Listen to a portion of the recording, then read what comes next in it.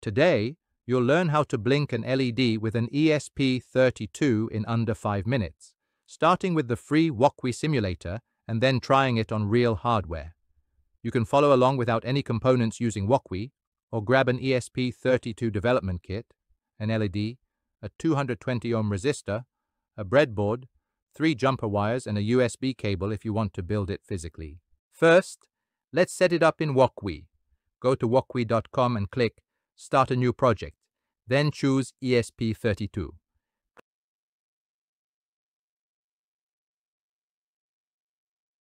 Click the plus button to add an LED and a 220 ohm resistor.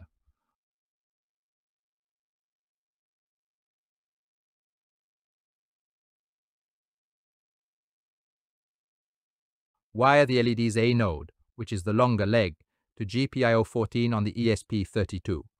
Connect the cathode, or shorter leg, to one side of the resistor, and then connect the other side of the resistor to GND.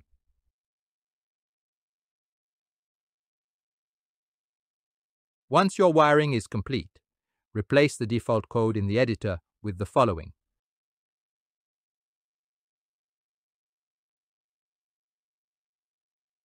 This code is a simple program to make an LED connected to an ESP32 that will blink on and off every second. It begins by defining LED pin as GPIO 14, which is the pin where the LED's anode is connected, while the cathode is connected to ground through a resistor. In the setup function, the code sets LED pin as an output, so the ESP32 can control it. The loop function then repeatedly turns the LED on by setting the pin to high, waits 1 second using delay 1000, turns the LED off by setting the pin to low, and waits another second. This sequence runs indefinitely, creating a blinking effect at a 1-second interval. Before running the simulation, make sure to change the default resistor value from 1 kilo ohm to 220 ohm to properly limit the current flow and protect the LED.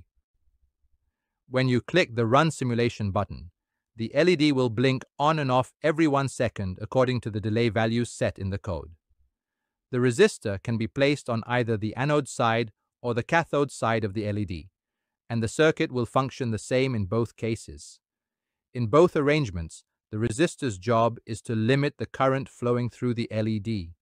As long as the resistor is in series with the LED somewhere in the circuit, it will perform its function effectively regardless of which side it's on.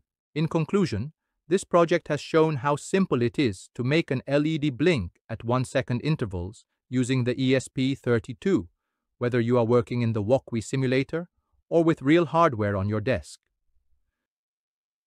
We covered how to wire the components and run the simulation to see the LED turn on and off in a steady rhythm.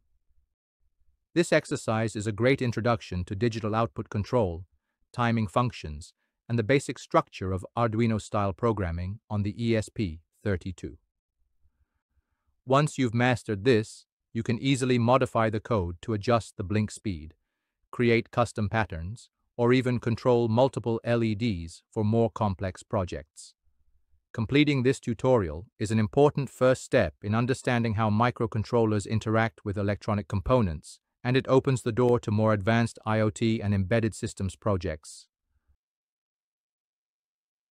Thank you for following along, and I look forward to seeing you in the next video where we'll take your ESP32 skills to the next level.